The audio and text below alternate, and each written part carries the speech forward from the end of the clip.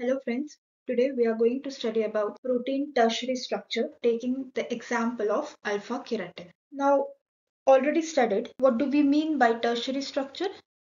It is the 3D arrangement of all the atoms in a polypeptide, including the backbone and its side chain. How they are arranged, how they interact with each other, their directions, angles, everything comes under the tertiary structure.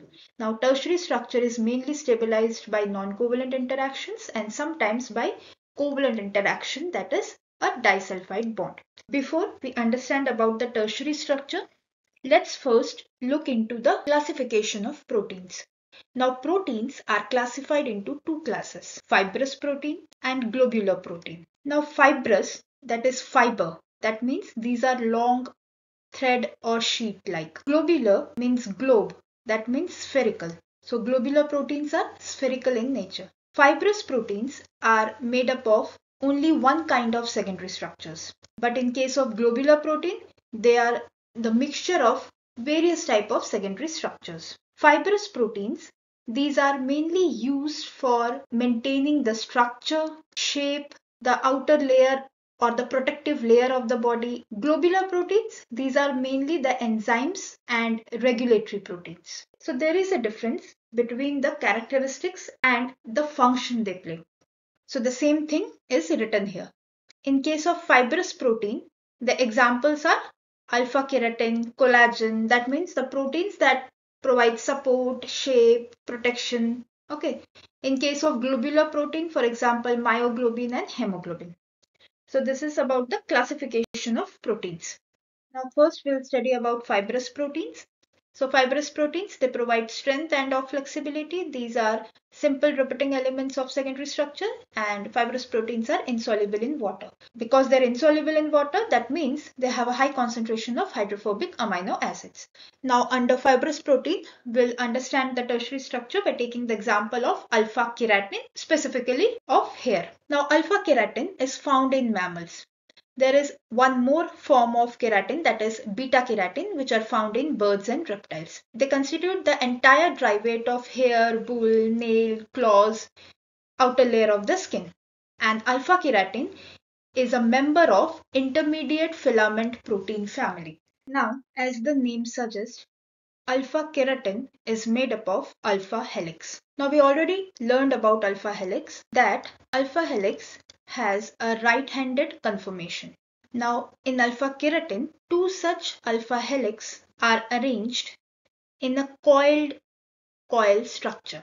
So this structure is coiled coil, where two alpha helix are arranged, and during this arrangement, both the alpha helix, they are coiled in a left-handed conformation. Alpha helix is a right-handed conformation, but when two alpha helix arranged in a coiled coil formation, that formation is a left-handed formation. But these are parallelly arranged. That is, the end terminal of one alpha helix faces the end terminal of the second alpha helix.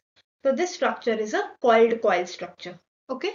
So alpha helix is what? This is a secondary structure. When two such alpha helix are arranged in a coiled coil manner, this constitutes the tertiary structure.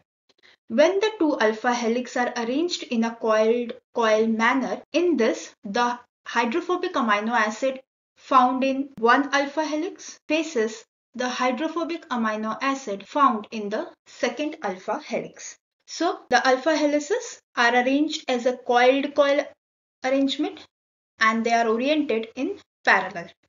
The two strands of alpha keratin, these are parallelly oriented. That means the end terminal of one alpha helix faces the end terminal of another alpha helix, and they twist it to form a coiled coil structure. Now, why this coiled coil structure is needed? Because it provides or it amplifies the strength, just like a rope. In the rope, you can see the two thin rope are coiled among each other to form a thick rope. Why so? Because it gives more strength to the rope.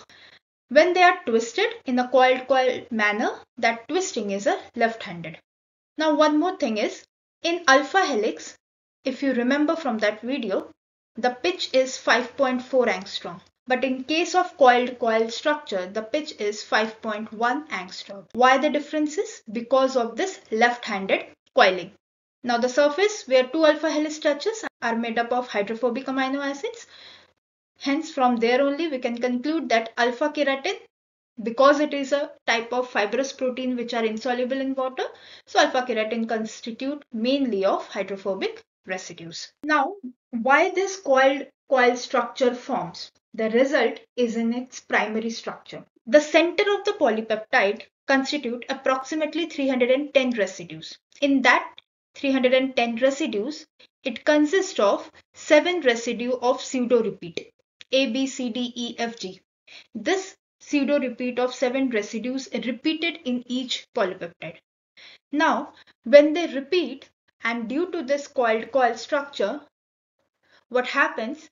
The amino acid present in A position faces the amino acid present in D position with the second alpha helix. Similarly, the amino acid present in D position in the first helix faces the amino acid present in A position in the second helix. So therefore, it is important that these 4 positions should contain the hydrophobic amino acids so that they can form the interlock and they can stabilize the structure. So therefore, in this pseudo repeat A, B, C, D, E, F, G, which is found in each polypeptide, in these repeats, the amino acid found in the first position and the amino acid found in the fourth position is always a hydrophobic amino acid.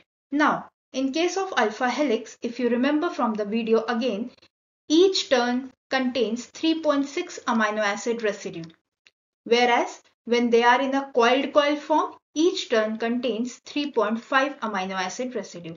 So it is little smaller in size, due to which what happens, this DNA of these two alpha helices, they are not exactly in front of each other. They are inclined at 18 degree relative to each other. And hence, because of this 18-degree inclination, they result in a coiled-coil arrangement. So coiled-coil nature, or why the two helices form the coiled coil, that depends on its primary structure. So what is there in its primary structure? The 7 residues pseudo repeat A, B, C, D, E, F, G, in which the first and the fourth amino acid are the hydrophobic amino acid.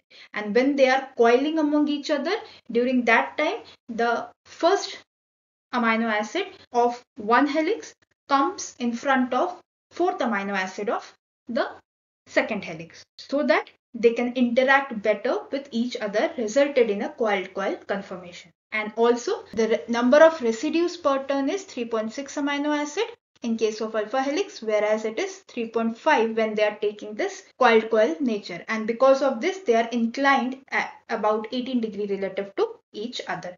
And this results in a stabilized coiled-coil arrangement. Therefore, now, if we look into the primary, secondary, tertiary and quaternary structure of alpha keratin, what we will find? Primary structure is the amino acid sequence and composition. What is the secondary structure of alpha keratin? Alpha helix. Now, two such alpha helix will arrange in a coiled coil manner, and this coiled coil is the tertiary structure. Alpha helix is a secondary structure. Now, two such coiled coil will form the quaternary structure. So this, where two such coiled coil structure is there, this structure is known as protofilament. Similarly, two such protofilament will form protofibril. Four such protofibril will form intermediate filament. So this how the arrangement is. Secondary structure is alpha helix. Two such secondary structure or the alpha helix will form the coiled coil, that is tertiary structure. Two such coiled coil or tertiary structure will form the quaternary structure known as protofilament. Two such protofilament will join to form protofibril. Four such protofibril will join to form intermediate filament. The same it is written here. Secondary structure is the alpha helix.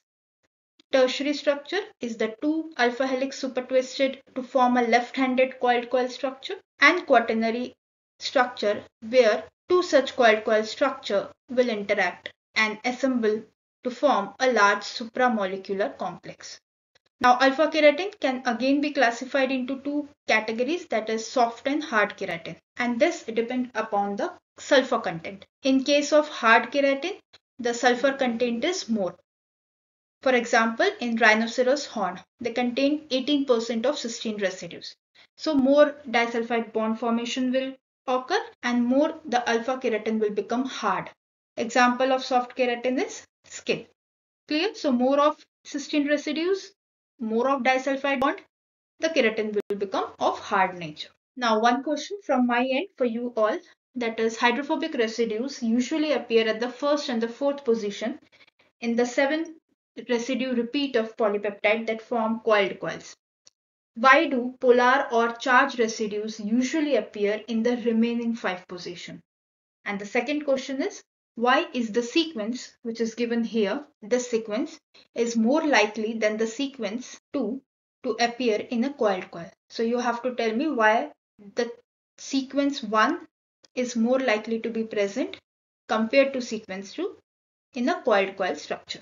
Do let me know in the comment section. If you find the video informative, please do like, share and subscribe the channel and hit the bell icon for the next video notification. Till then, stay safe, stay happy.